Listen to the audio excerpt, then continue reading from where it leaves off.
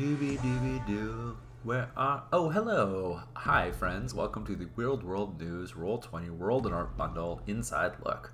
That was a mouthful. What's inside this beautiful world and adventure by Andre LaRoche, illustrated by Brian D20 Patterson? I'm glad you asked. Let's check it out. First thing we got is the adventure module itself and the art pack. We've got the list of all the things involved included in there, including the tokens, the rollable tables, the screens, the journal entries, all that good stuff. Let's take a real quick look at that art pack. Brian Patterson did some lovely work here. We adore these tokens. They're real cute, and you can use them in your Weird World News Fate Adventure or any other kind of teen, goofy, mystery solving stories. One thing we're particularly fond of is the scenario frame, which you can't see very large here, but in the actual module you'll see it in full effect, and it does some cool stuff. It's got a transparent background for you to put your own details in as well. Very cool. So let's dive into that module. As usual, we start off with a quick start page. This one has instructions for the players and the GMs, as well as tokens for the 4 iconic PCs. And since we had so much art of each of them, Alexa, Griffey, etc., we just included them all. Here's tokens of all the characters. So here's Vinny. Lots of different tokens for Vinny, for all the rest. Good times here. Standard start page, basic instructions, get you going. Next up is we have the GM notes. This includes the Fate bookmark, which has the basic Fate rules, a bunch of extra tokens, which includes some generic tokens that you can use for anything, as well as tokens assigned to specific GM characters. And it goes through the instructions on using rollable tables on the map and background layer, which I will do with you right now. So one of the things that we are most happy about in this particular module is the use of layers, and both in the map and background layer and on the GM layer. So of note, everything that's visible right now, everything that's visible right now is what the players will see when they come here. But the GM has the ability to reveal and change a lot of this content as they go along. This also of note is just Roll20 text, so that can be updated and changed as you learn more in this mystery game. So I'm going to turn the GM overlay opacity back up so we can see the text. This text in red tells you instructions on how to use, how to change the map or the background, which I'm going to show you in a second. And all of these characters over here are potential suspects, which you can reveal as they become relevant in the game. The way you'll do that is you'll go to the GM layer, and then you can right click on any given character and change its layer from GM to token layer, and voila, it is now visible. If we go back to turning off the GM layer opacity, so everything that's GM only is hidden, we'll see, oops, we'll try that again. We'll see that Tasha is still visible and now on the objects and token layer. The other cool thing is on the map and background layer, this background that we have here is a frame for lots of different potential background images. So what you can do is right click, go to multi-sided, choose side.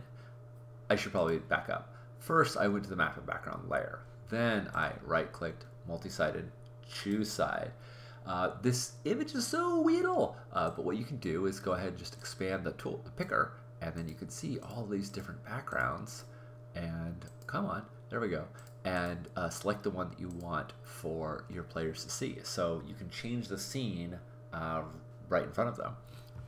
Additionally, if you go to the last option, it's blank, and this is a transparent PNG where the white space right in the middle is transparent, so you can put your own images back there if you want to show your own stuff.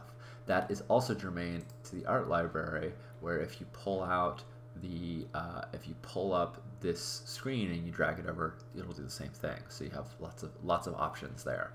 So these pages are really designed to help tell both the adventures that are part of the Fate world, but also your own, and still keep this very cool Weird World News Volume 23 Gazette notepad look that you can add to any of your games. So let's look at some of the other bits that we've got in here. These are all the pages. Let's look at the journal entries. So you've got your basic README. This tells you everything that's in the game. And then all the contents have the entire contents, including the mysteries and or the adventure and all the various sources of inspiration and character creation rules and how to create episodes. All that stuff is in here. These are all cross-linked. Handouts. They've got some cool tables in them. All sorts of good ideas to get you started in creating your own works. Plus the Moon of Mothman adventure right here, and as well as a little journal on monsters for future episodes, other threats. Then we scroll down, we have all of the main player characters, including Griffey, who is adorable. Griffey, the pygmy-sized talking griffin. His loving personality, always looking for scritches behind the back of his feathery ears and a warm lap to fall asleep in. And if we go to character sheet, of course, we see all of Griffey's stats. The same for all of the other PCs. They're all here. They're all fully loaded with their character information and their character sheet.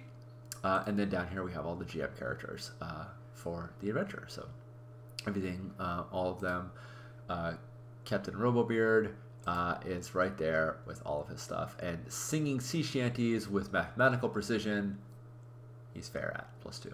Awesome. Finally, if you look at the collections tab, I think it is, yeah, the collections tab, we have our standard 2 macros for the GM Fate Roll-By tokens if you want to click on a random NPC, or for the player to click on one of the characters and just roll off the character. Of note, one thing you might want to do is double check that the token, that the player Fate Roll token is shared by all players, or is accessible to all players. And the way you do that is you go under visible to players and you say all players and save changes on that. That way everyone can use it.